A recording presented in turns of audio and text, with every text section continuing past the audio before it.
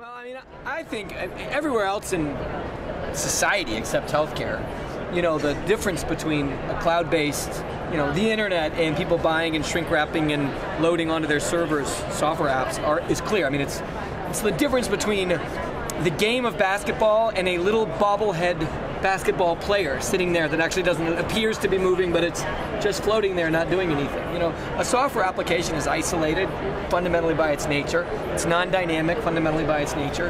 Healthcare is fundamentally connected, or should be fundamentally connected and fluid, dynamic, changing. We don't know diddly about what we would do to treat patients if we actually had the information that exists in the healthcare supply chain about them, because we've never actually had that experience. Some experience with it. Kaiser, by buying everything in the supply chain, could actually have an integrated piece of information. The VA, by buying everything.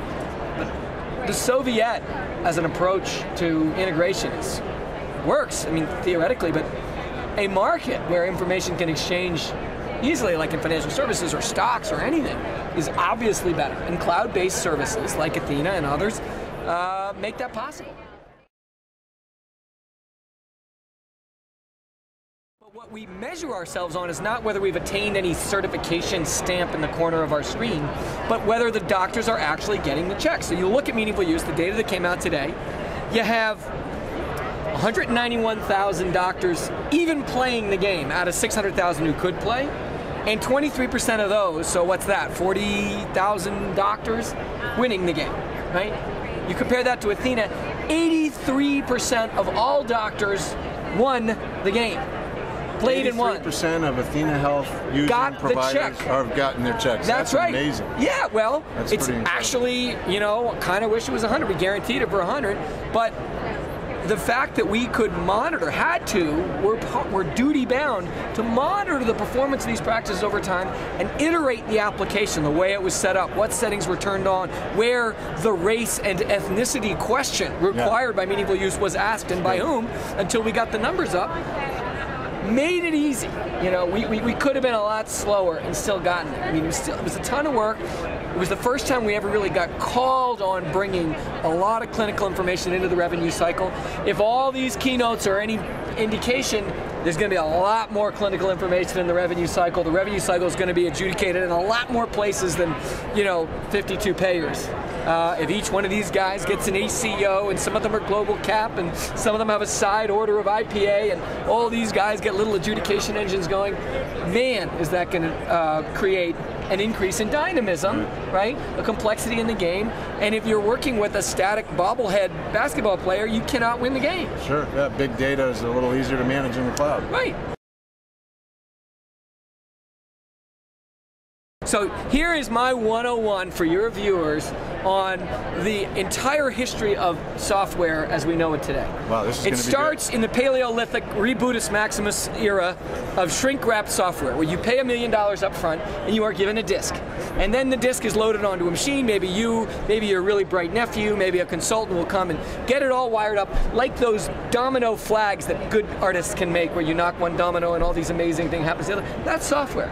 And compared to nothing, it's awesome, right? And old software gets added to new code, and it gets you remember the singularity is near, Ray Kurzweil. Yeah. Code gets bigger and bigger and bigger and does more things, to where you forget that it's a static, isolated, unresponsive to change thing, because so many different conditions have been added to the software, right? That's software.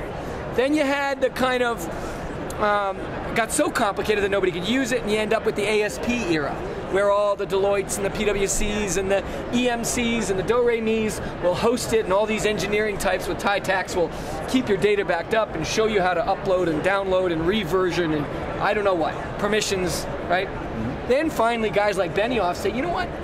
All these things are too complicated. Nobody wants 80% of what they have, and it's all tons of money up front whether it works or not.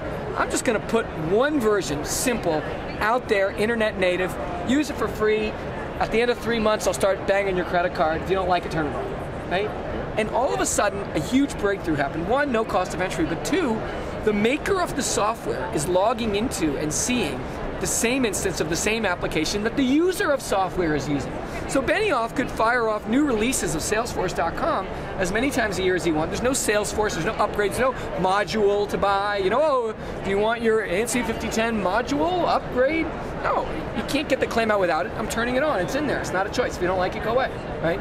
And so he arced up the capability curve of customer relationship management so fast that before you know it, nobody wants to buy Siebel anymore, right? The next generation is what we are, as a cloud-based service, where the product is no longer the software, it's the result. So my favorite is Amazon, right? Millions of lines of code, we compete with them for developers, right? But actually, the software is free. The only way Bezos makes money is if you buy the thing that you went online to get. Right. So if all of his software is certified and meaningful use, seat chit, dog chit, whatever, compliant, and you don't get the book, he doesn't get the money, right? That's good, right? And if he has to buy warehouses to store books and own forklifts. Imagine that, a software company owns forklifts, you know, and do deals with the USPS, or build hardware and give it to people at 0% margin, like the Kindles, which we're giving away, right?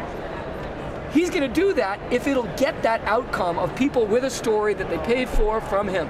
And he said, hey, look at that, I give him the hardware, now I can squirt him a book and save money on warehouses, right? That's the kind of business model that Athena is. It's the kind of business model that healthcare needs. The government's got to make a little bit more room so that exchange of information can be more easily paid for by people.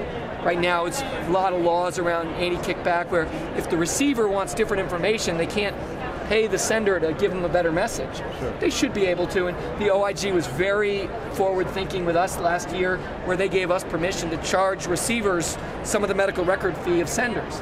That's a neat breakthrough, and we're going to see more and more of that. And as more companies become cloud-based services in healthcare, and these, the dinosaurs start to, keel over, we'll eat their carcasses, and there'll be a whole new generation of smaller, more fleet-of-foot companies that only rise when their results. Here's a breakthrough. This year, this week, we started charging for our medical records. We've broken the fee into two things, both success fees. One, you see patients in the exam room with our EMR, we store the data, etc. It's a percentage of collections. If you slow down in the exam room with your EMR, we lose money instantly. Right? The other, about 40% of the fee, is now a care coordination fee, an order fee. It's charged $1 per order that you send, and we will only charge you the dollar if we follow that order where it belongs, get the care done, get the result back, match it to your order in the chart, and the result to your order in the chart, and file it. If we don't get it back, we won't charge you the order, the fee. Right. Well, so we now lose money if stuff gets lost. So and of course in healthcare, every keynote, 80% of everything gets lost or done twice. So care coordination is a part of your business model. There's now a new model. We are at risk for care coordination. Sure. And I invite everybody else to go at risk. If the stuff gets lost, don't charge the customer. I don't care if your software was certified and worked properly, and then the guy didn't get what he needed. Well, I've heard developers say, and I believe them, that they could design an electronic health record that's completely certified for meaningful use, yet completely unusable in the physician's clinic. You can have a SARBOX compliant company run by crooks. Exactly. They do all the check boxes and all the WYSIWYGs, and they do all the audits, and anyway, they spend $1,000 on wine and rent a plane for personal stuff. And you've actually kind of, in some senses, embedded usability of your software in the clinician's practice into your business model, and your revenue stream is based on them being able to better coordinate care. You got it. And what I'm seeing is more and more constituencies that want to play. So the first constituency was the receiver of the referral, and it's a tiny little thing. It's just, can I have, please, the actual information I need and none of this crap that comes with an HIE? Yes, you can have it. It'll be $1, and we'll give you the credit card, the eligibility, I don't know if we can give credit card yet, but the eligibility, the insurance detail, how much of their deductibles utilized, what the problem is, what their allergies are, and that's it. And we'll zip it into a little portal that you can download into whatever system you're on. You don't even need to be on Athena, right? Really? Yeah. The doctor gets visibility. Hey, I sent my patient, but they didn't get seen. Or they got seen, but I haven't gotten a consult note back from the doctor. They can see it now. They can see the supply chain for the first time. Now, I think over time, maybe this is the beginning of the end of the idea of prospective clinical trials. Maybe you say, look, if it doesn't hurt you, we're going to turn it on, but then we're going to surveil its use and its impact over time. And if it doesn't make an impact in a year, we're turning off your CPT code.